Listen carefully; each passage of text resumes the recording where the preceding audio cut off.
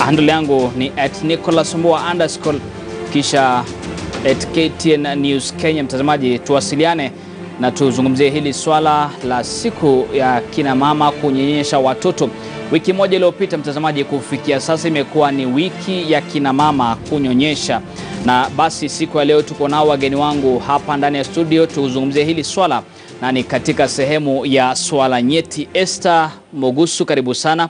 Huyu ni afisa wa afya katika kaunti ya Nairobi, na vile vile yupo Dorcas Wamboi ambaye anawakilisha kina mama wanaonyonyesha hapa katika mjadala huu wa siku ya leo.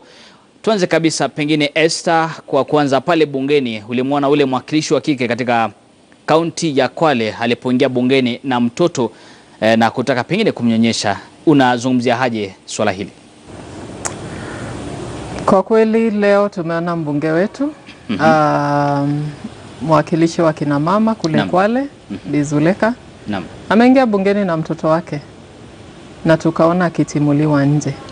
Na napongeza kina mama wenzake wale wabunge ambao wametoka nje na wakisema lazima wapatiwe nafasi ya kunyonyesha watoto wao. Kwa kweli si haki kwamba mama atachagua kati ya kazi yake na kunyonyesha mtoto wake.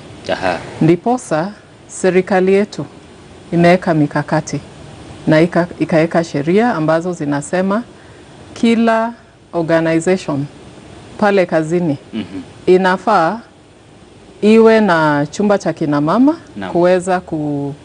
kuweza kukamua maziwa yao ili wawekee watoto wao, au ikiwa bora zaidi wawe na chumba ambacho hao kina mama wanaweza kuja na watoto wao na waweze kuwa wanawatazama kila wakati ambapo watakapokuwa pale kazini. Na tumeona example kama hii kama pale Safaricom na organization nyingi kama hapa nchini Nairobi ziko na vyumba kama hivi. Kwa hivyo pale bungeni kina wabunge wetu ningewaomba kwamba kina mama lazima pia wazingatiwe, wapatiwe haki yao. Manake yule mbunge kweli amejieleza na akasema leo hakuwa na mtu wa kuachia mtoto. Na akaona hakukuwa na sababu yoyote yeye kutoenda kazini maana alikuwa na mtoto. Na angeingia tu pale aendelee na kazi zake na mtoto. Manake mtoto hakuwa anaenda kuinterfere na kazi ya bunge. So kwangu mimi naona kwamba ile sheria ambao wabunge wenyewe walipitisha 2017 ambayo inasema kule kazini wakina mama waruhusiwe kuchunga watoto wao ama wakuwe na chumba ambacho wanaweza kuchunga watoto wao. Mimi naona kwamba leo tumerudi nyuma hatua kadhaa, na ningependa watu waombe msamaha manake hatujaridhika. Dorcas, pengine kwa sasa tuzungumze, una watoto wangapi uliye naye sasa na miaka ngapi ananyonya ama? Nina watoto watatu. Wa kwanza na miaka 10, miaka 3 na mwaka 1. Ambaye na mwaka 1 anaendelea kunyonya. Na tuzungumzie wa kwanza ambaye ana miaka 10 sasa, pengine aliacha kunyonya kwa na umri gani? Anaye miaka 10 aliacha kunyonya akiwa na miaka 2. Ndio. Na wa pili? Wa pili miaka 2. Na sasa na mwaka 1 pengine pia itakuwa ni miaka 2. Ndio, akitaka kuacha na miaka 2 tutakuwa tayari kuacha. Pengine kabla tuzungumzie faida kamili, faida za mama kumnyonyesha mtoto kutoka kwa Esther, pengine Dorcas, tueleze umeona faida gani ya kumnyonyesha mtoto wako hadi umri wa miaka 2? Watoto wangu kusema ukweli ni watoto ambao wana nguvu. Ukiwalinganisha na watoto wa miaka yao, watoto wangu ni warefu zaidi, ni wakubwa zaidi, wanaongea mapema, wanatembea mapema. Tena ukiwalinganisha, mimi nikiwalinganisha na watoto wa miaka umri mmoja, ninaona kwamba kifikra, sijui nisemeaje, yani kimawazo, wana urahisi, wana uwepesi wa kushika maneno, wana uwepesi wa kuelewa. Ninaona kama... Kwa hivyo unasema kwamba kiafya na pia kiakili wako sawa kabisa, ukilinganisha na nikiwalinganisha na wengine. Na wengine. Mimi ni mama lakini wangu ninaona kunyonyesha imewasaidia. Ina faida. Aha, na pengine Esther, tukiangazia hili swala la kunyonyesha, imekuwa ni wiki ya kina mama kunyonyesha. Sasa tuzungumzie faida za kina mama kumnyonyesha mtoto pengine hadi miezi 6 at least. Kwa muda mdogo zaidi nafaa kuwa ni miezi 6. Faida za maziwa ya mama kwa mtoto ni zipi?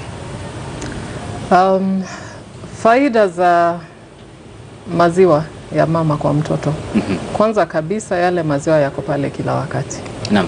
Kama vile mbunge wetu alikuwa amebeba mtoto wake, ingebidi ambebe sufuria ama kitu kingine atayarisha. Naam. So maziwa ya mama yako tayari kila wakati.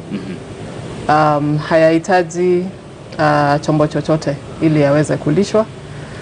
Maziwa ya mama yanazuia magonjwa. Naam. So tunapata kwamba wale watoto ambao wananyonya kabisa, mara nyingi hautawapata wakigonjeka wakipelekwa kule hospitalini. Naam. Haya maziwa pia ni safi. Maanake hayatayarishi kwa njia nyingine yoyote, hayataletea mtoto madhara yoyote. Naam. Na tunaona kwamba watoto ambao wananyonyeshwa hawatakuwa na shida kama za kuharisha, kama wale watoto wengine ambao wanalishwa na vyombo ambavyo labda havijasafishwa vizuri. Naam. Haya maziwa pia yanasaidia watoto kwa kiakili.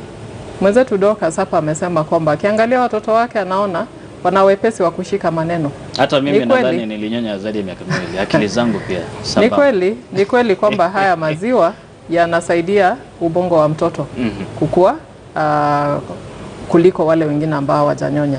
Na ukweli ukiangalia hata darasani vile wanafanya mambo ya hali ya kawaida, unaona hawa watoto ni wachangamfu, wanacheza zaidi, alafu unapata pia kule kunyonyesha kunafanya mtoto awe mtulivu.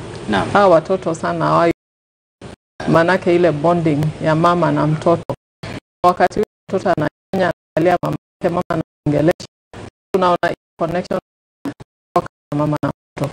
So mimi ningependekeza kila mama iwezekana aweze kunyonyesha mtoto wake, manake maziwa ya mama ndio yanaweza zaidi. Na bila shaka tutakuwa tunaangazia zaidi sababu ama athari za mama kutomnyonyesha mtoto. Bila vile kuna swala la iwapo pengine mama atamzaa mtoto kisha pengine kibahati mbaya age dunia, mtoto pengine ni njia zingine zipi ambazo nafaa kupokea maziwa, na ikiwezekana kama ni maziwa mama anaweza kupata kutoka kwa mama mwingine. Hadi masuala ambayo tutakuwa naangazia, na vile vile kunyonyesha mtoto katika umma, je, inafaa ama haifai? Mtazamaji, niruhusu nipate kopo la maji, lakini muda si mrefu nitakuwa narudi tu na tuweze kuangazia mengi zaidi kuhusiana na swala la kina mama kuwanyonyesha watoto. Usiende mbali.